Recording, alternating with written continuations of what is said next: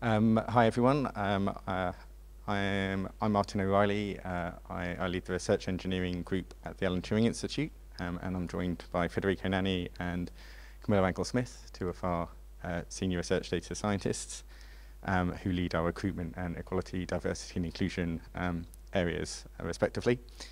And we're going to talk a little bit about how the team's sort of grown and evolved at the Turing over the past 6 years and share some of the sort of lessons we've learned along the way on sort of how we organise ourselves. So the Turing's the UK's National Institute for Data Science and AI, and we sort of work with a range of universities around the country and also some other partners where we sort of take the research and sort of put it into practice. The research engineering group's a sort of central sort of RSE research data science team. We're sort of 35 research software engineers and data scientists, and we collaborate with researchers across the Institute's sort of program of research.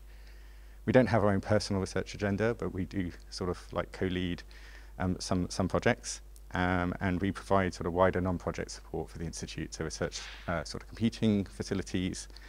For us, it's the cloud, but also the national access to the national facilities. Training and general sort of software support. We've got an established career pathway within the group that's 5 levels from junior to principal, and we're always looking for opportunities to work with others. So we have a sort of placement scheme, and we also have a model for sort of funding other RSEs from other groups to come and work with us on some projects. So here's a few examples of some of the projects we do. We've sort of got some more information about some of them on our store out in the sponsor hall. And sort of this is how it started. So back in autumn 2016, the Turing opened its doors, and we had our first students, we had our first research fellows, and the research engineering group went from 1 to 3. We were very fortunate in several ways at the beginning. We didn't have some of the challenges that we hear a lot at sort of conferences like this. We had 4.5 posts funded from core right at the start, and critically, those were permanent from the beginning. And the team started at the same time as the Institute, and has grown and sort of developed alongside it. So it was a real positive, because we've had the freedom to decide on our culture and our ways of working, and we've also had the option to, the ability to influence those in the wider Institute. But sort of the downside is we had to figure all that out. And we've had to tweak it several times over the years as us and the Institute have kind of matured. So this is how it's going. We're now 35, 24 of us are here. And we're continuously recruiting at the moment, and we're aiming for a team size of 45. So again, come and see us at our desk if you're interested in joining us. We've got people in the team with backgrounds in psychology, history, geography, health, biology, physics, engineering, even a couple of computer scientists. And almost no one in the team was a research software engineer before they joined. So, and while most people happen to have a PhD, that's by no means a requirement, and we'd really like to find a way of having more people without a PhD sort of apply to join, as well as more folks from industry. And as well as valuing a sort of diversity of academic or professional background, we want to sort of be a team that represents the full diversity of the communities that we live and work in. And honestly, on most aspects of that, we're not doing so well. On average, we've been sort of bumbling around 30% sort of women in the team. Now, we've heard a few stats sort of this week that in research in data science as a whole, that number's sort of somewhere between 25 and 33 maybe. So it's easy to go, well, we're not doing so bad for the sector, but the population's 50-50, and we need to find a way to do better. And when we look at some other aspects, like we're based in Camden in London. It's an extremely diverse community, and to be blunt, the diversity outside the door is a lot greater than the diversity inside the door, and we have to find ways of doing better. And if anyone out there is sort of struggling with the same problem and has ideas, we'd love to sort of figure it out together. This is sort of how the team's grown and our composition's changed over time, and Fede's going to talk a little bit about sort of how we manage that and sort of how our roles have evolved over time. But first I'll highlight a few sort of key milestones and talk a little bit about how we've evolved and how we organise ourselves. So November 2016, the team goes from 1 to 3. 4.5 permanent roles initially approved, and no sort of formal target to recover our costs. Life was wonderful for a short while. Then in sort of mid-2017, we get our first head of team, which was James Hetherington, who came to us from UCL. And up till then, James Geddes had been sort of like subbing as principal to kind of keep things going. And at that time, we also went from being an RSE-only team to having research software engineers and data scientists. And the model was we had one head and a principal for each of those sort of specialisms. Thanks. And now we've got sort of more, and we're sort of growing. We're probably going to be four principals by the end of the year. We formalized our first operating model. We started recovering costs, and we've evolved this model over time. And we've sort of, a few of the key lessons we learned from it, a few things that have worked really well for us, is having a single blended rate for the team, which has decoupled sort of cost recovery from people project allocation. It made an impossible task merely very difficult. We explicitly recharge the institute internally for the research support work we do. So on paper, we always recover 100% of our costs, which really smooths things over when the institute wants you to do more things that aren't projects, but then your project recovery rate goes down. And something that we've learned recently, we've had the money to do for a while, but we're only really doing in actuality this year, is holding capacity in reserve for emerging priorities, or that time when too many projects are funded, because we find ourselves getting a bit slammed and oversubscribed all the time. Something else that we've sort of learned to do over the years is delegate sort of ownership and responsibility to all levels of the team. So our seniors manage the team's primary relationships with each of our programs as this sort of challenge lead role that we sort of evolved in 2018. And at any level, people in the team can lead the service areas where we support the team in the institute. And some good examples are, Fede and Camila both took up their roles when they were standards. And I'm not sure if Ed's in the room, but he started the Turing podcast when he was a junior. So I'm going to pass on to Fede now to sort of talk a little bit about how we manage that growth. All right. Hey, everyone. So I'll give you a quick overview on basically how the team grew up, like from being 3 people to up to 35, up to 45, hopefully, like during next year. I don't know if you noticed, we are hiring, and there's like a couple of flyers around, and I don't know, yeah, please like share it around and things. So we've been doing rolling recruitment for basically all 2018, all 2019, and then from mid of 2021 onward. And it means like we are like recruiting constantly with monthly interviews process. And I was hired mid 2019 over there, and then after a couple of weeks on the job, I had the good or bad idea, depends on the point of view, of asking James Geddes if he needed some help with recruitment. And he was like, well, and then I got like all these like sudden new responsibilities, and it's great, like, and it's a fantastic feeling of like, having having influence on how the team will evolve, and like the possibility of like suggesting new ideas and everything. But at the same time, it's a constant and complex process to run. So a couple of other highlights. One of them is, as Martin was saying, we introduced the research data scientist role very early on. And as you can see, most of the people that we are hiring as standard are data scientists. They identify themselves as data scientists, and this is very helpful also for bringing like a huge variety of discipline backgrounds into the team. Maybe that's because people, like I come from a background in history, and maybe it's easier to identify yourself as a data scientist while you're doing a postdoc in interdisciplinary areas and things like that.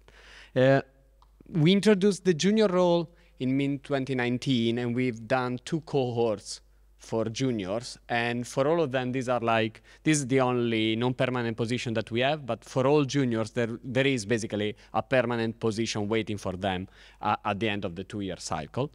So we had 2 cohorts, and all the people in the cohorts got promoted to standard, and now we are opening a junior position again in the group. So if you know anyone that is interested, any people finishing a master or after, an intern in industry, that will be great for us. And so just like send them along.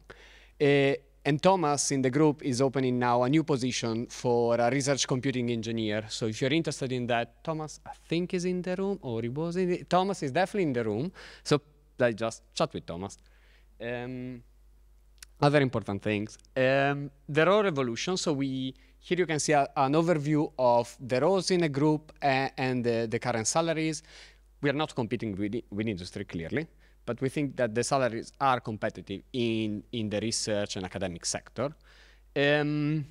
usually people enter in the group at either junior if they are after a master or after like an internship period, or at standard level if they are after a few years of industry, or maybe they've done some research like doing a PhD, for example, okay? But we are very flexible in the group about the role that they cover. Look, so you can be a research data scientist or a research software engineer. You can change your title while you are part of the group. And there's basically, it's a spectrum, okay? So depending to the conference that you are going, you can present yourself as a data scientist or a software engineer, and we are very flexible with this. And especially, we are also very flexible in the way that you define what you do as part of the group, and the way that you want to contribute to the group, and the way that you want to shape your role as part of the team. Another couple of important things. These are feedbacks both for people in the room that are leading a team and they are basically planning to do, for example, rolling recruitment, or people that are in a team and they are contributing to the recruitment process. Doing rolling recruitment is really challenging, and it's really, really tough. So it has an impact on basically the time spent on the team doing interviews. You never have the time to improve your process, because every time you are at the end of the month and you are doing interviews, you are already checking the new application. So for us, it was counterintuitive. It was very useful to have a break during the pandemic, because finally we had some time to rethink about our process, address all the issues that we were seeing in the process, prepare documentation so other people could run recruitment where I was planning to go on holiday, for example, or on paternity leave like next year. So, it's focus on the internal documentation on the way that you want to run the process that you are planning, and try to be as transparent as possible, both internally with your colleagues, because recruitment is a challenging thing and there are lots of gray areas. So you want to be clear on the way that you are managing, and also try to be as transparent as possible outside. We have one page for frequently asked questions that we always keep improving for all the people that are considering applying, and we try to give feedback to all the people that were unsuccessful at interviews to help them in case they want to be part of our community and they want to consider another position in RSC, to help them basically reaching that. So I'll pass it to Camila for the final part of the talk now. Thank you, Fede. So, okay, I need to change the slide. So recruitment alone is not enough, really, especially because we are competing with people like Google and Facebook, which are not very far away even from our offices. So we also had to focus a lot on allowing people to feel that they're growing in the team and that that their skills are developing, especially because we have a very diverse set of skills, so not everyone is going to grow in the same way. So we have worked a lot in focusing in developing a competency framework that could somehow take into consideration how all of these different types of skills can grow, and how you can be promoted and also take more responsibilities on that. So something else happened in 2020 was that we decided that the senior role would only be open internally, so allowing like the people in the standard roles to be promoted, to feel like they could grow within the team. We are thinking how to fix that, also opening again to outside without hurting people on the team, because we also know that senior research software engineers, maybe in other universities in London, should have the opportunity to come and work with us if they want to, and not have to be downgraded. So also, in the last 5 years, we have promoted 14 people from the junior to standard to senior to, well, not the same person, right? But up to director, like Martin was promoted, I think, a couple of years ago from principal to director. And we do salary progression, so we try to, like, if you're performing as expected, we try to move, make sure that you move it in the bands. We have a cost of living increase, so this year we had a 5% of cost of living increase, which was good enough at the moment. Well, we know what's going on, but so some of the things like about cost of living increase or how we promote people are like kind of tricky subjects. And one of the things we want to do is to be very transparent on how we discuss and make these decisions. And so a lot of these are happening openly in basically GitHub issues that live in a cardboard board. That is how we measure, how we manage the team. So this can be very good in the sense of it feels very transparent. On the other hand, like, people are also faced about the uncertainty and see how long it can take to make a decision. we also, it's been mentioned already, we have these service areas where people have the time to allocate the time. In fact, it's not like they had to do extra work outside of the working hours or outside of the project to like help develop the team. And so that's one of the reasons there's 3 people talking in this presentation, really. And also we had these away days where we joined together in a place and we kind of talk about how we want the team to look in the future. And we've been piloting initiatives for the touring. So we had, for example, an EDI strategy before the touring had an EDI strategy. And we also start piloting things like remote working. So if we go to our timeline again, we started having like flexible working, which meant people will maybe work from home 1 day a week. And then we all know what happened in 2020. So the touring was closed for 18 months, the offices. And we all learned to work from home. And then when the touring opened back again, a lot of people have moved out of London. So we had like, I don't know, a third of the team that doesn't live in London anymore. We also realized that if we were open to hire people that wouldn't move to London, we would increase the diversity of our hires as well. And so big part of the team at this point have been either hired and on board during the peak of the pandemic. So we also know that we all need social interaction, and some people want to go to the office, so that kind of half of the team goes to the office regularly. But it is a bit dangerous that then you create like 2 silo groups of people who like to go to the office or not. So we've been trying to like focus on inclusivity and that working well remotely or hybrid. And this is not easy, and I think we all are trying to learn how to do this at this point. And so one of the things we do is, like Fede has mentioned, documentation of like almost every single process that happens on the team, and also asynchronicity. So discussions happen on issues; they don't happen necessarily around the lunch table, and so everyone gets a say. So also, well, it is true that we want to see each other every once in a while. So one of the things we did a couple of weeks ago was this hack week where everyone came back to London. And we were trying to do like a passion project. So this is the product of one of these things. It's called the Tyrex. So it's using like Unity and reinforcement learning to teach a Tyrex how to walk. And I hope if I press this, it will do. OK. So after the week, at the end of the week, the Tyrex was like a 10th-month-old baby. So it kind of like stands and it just falls in. But we'll keep working hard into like making it work. So finally, the touring has like has a remit of training the next generation of RSCs and research data scientists and the AI community. So we are working hard into helping the touring do this. So we run formal research software engineering and data science courses. We work trying to upskill our collaborators, like the PIs, the postdocs that work with us. We contribute to projects like the Turing Way. We have PhD placements and fast stream placements as well. But we also would like to work with the rest of the RSC community into how we can do this better. And yes. And we had a podcast. You should check out the podcast. It's quite good. And one of our team members is running it. So I think that's it. So if you haven't heard, we're hiring. And if you want to talk about the research computing engineering role, there is Thomas somewhere. And if you want to talk about how to work together as a collaborator, there is Gabriel, I think, somewhere as well. And if you want to talk about training and how we can connect better and train better the UK RSC community, there is James as well. And yeah, that's it. Thank you.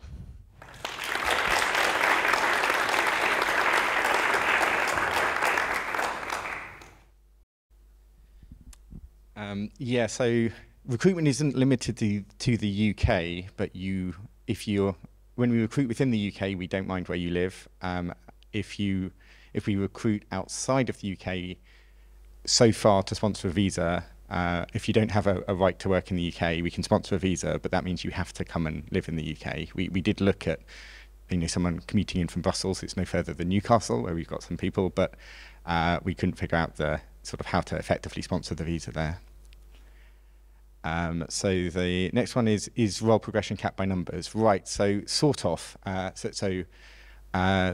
every junior is really a standard in waiting. So if we have X approved posts, we reserve 1 post per junior that we've currently got through the training program.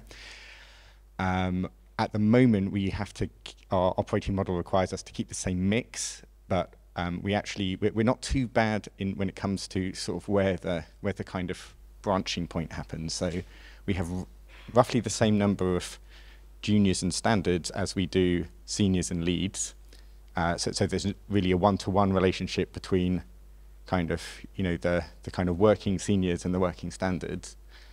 And then we sort of like have a narrowing where there's sort of 1 principal to every 3 or 4 sort of seniors and leads. And then there's 1 of me. Something that we're really looking to see quite hard to see if we can do is to remove that cap as you go from standard to senior, and be in a position where if everyone was around long enough and progressed well enough and we were all seniors in a stable state, that would be okay. If that happened tomorrow, we would have to really, really up our charge-out rate, and that would be a bit scary. But we're working quite hard to do the maths to see if we can support that, because that would allow us to be a better member of the community and support people moving sideways at senior levels. And we really feel like a responsibility for that. But there's also value in having that fresh perspective and insight sort of coming in. How effective has junior recruitment been? So it's, I mean, Should I? Oh, yeah. Oh, thanks. Okay. Yeah, just change the speaker for a sec. So there were 2 questions actually connected. One is how effective has junior recruitment been, and the other one was like whether we offer some form of training or something like that. And so, like my experience joining the team, so I joined like right after a postdoc in digital humanities, and so I felt like a gigantic imposter syndrome arriving in Reg. Which I'm still dealing with it from time to time. It's getting better. But I think like the best thing in the team is that we run this research software engineering course like once a year. And I think it's a great opportunity for everyone joining the team to either be part and follow the course or support like the course as a helper, because you get like an overview of how the team thinks about research software engineering and what it means actually. And I think that was really useful, especially also for our junior in the team, to just like take part in that course, follow up, help where you can, or just like take part in the classes. But in general, I don't think it has been at all a time sink for the first year. Like people like contributed like highly effectively to projects. It's very challenging to select juniors simply because we will be going through the application in a month's time, and you receive a huge amount of great applications from people with just a little bit of experience. So it's very hard to decide to who do you want to give opportunities to interview, especially because we do everything internally, so we have a maximum capacity in a month's time to interview people. So that's the main challenge. But I think we receive like amazing applications for people, and yeah. So just like a bit of internal training, and then that works out perfectly. Who wants to go with the next one? Yeah. Just on the direct question about are juniors effective and a net positive in year 1? Yes. Yeah, this is a challenge. So we explicitly can't compete with Google, Facebook, anyone who's the finance, the folks who are doing that. We'd like to compete with the kind of broad middle, maybe all the organizations who have who have software engineers or data scientists, but they're not software engineering or data science consultancies. We're struggling to get good market information as to where we are. When we first set our salary bands, we thought we were roughly competitive with that. We stayed roughly the same place compared to, say, sort of, academia in general, but we don't know kind of what's happened to that big middle, and we're trying to source some information for that. But talking to others around the conference, that seems to be quite hard to get hold of. I think one of the things, but I do think we sort of punch above our weight, and I suspect many of your groups do too. There's a sort of, people come to the group, they feel they've got more socially impactful work. They feel they've got more interesting work. They feel they've got more control over the work they do, and to learn new things. They're not doing the same stuff all the time. And I think something that has worked well from the way we run ourselves is they also feel they've got a lot of control and influence over the place that they work, and they can make it somewhere that's fulfilling for them. And I think collectively all that sort of works. Now, we've had people leave us, and mostly people have gone on to things and not always to higher pay, but obviously some have. And yeah, next one's a good question. What regrets do we have? Does someone have a regret? Oh, I have. Well, I don't know. I mean, that's something like, I don't know, like, okay, so this is like usually the first one that I think. So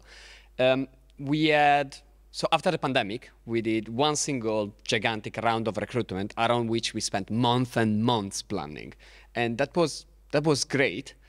But after that, we decided to go back to do rolling recruitment simply because it was like simple to set it up, and it's basically a long-running continuous project. And my usual regret there is that I know that when we spent so much time working on comms, we were able to attract a large and more diverse pool of applicants because we were very supportive with their application. We did like, drop-in session where we were like chatting with people that were interested in applying, or going to, well, during the pandemic, online events to convince people to apply, or being to a conference. And so the only regret of like rolling recruitment is that we don't have the energy to keep this momentum going. And it has an impact, and we know about that. So in that sense, it's like this difficult balance between how much you can do every month with something that should run without having too much impact on your team. So yeah, something like that. And maybe not a regret, but like something that I've really struggled with accepting is it's quite a lot of work, and it's quite slow to sort of work out everything as a team together. And we put a bunch of things that were becoming quite important to us aside during the pandemic, just because it was easier we could unambiguously drop those things and take a bit of load off. And I think it's meant over the last year we've been in a situation where, it's taken us the whole year to kind of sort out some things that really we wanted to have sorted out sort of early on in 2020. And I think that's, the combination of trying to do all these things at once and people sort of like having that uncertainty about, oh, well, how can I take my next step up, because we've only made the lead role, we sort out, sort of like whether we're going to have another principal and, and sort of what progression looks like. And so I think that's been sort of stretched, and we do sort of wonder whether there were, could we have done things sort of better, so yeah, we sort of worry about that. Is that about us?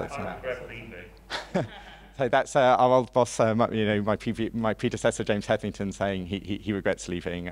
But I mean, ARC sounds also like a nice place, and you're recreating some of the good things, I think.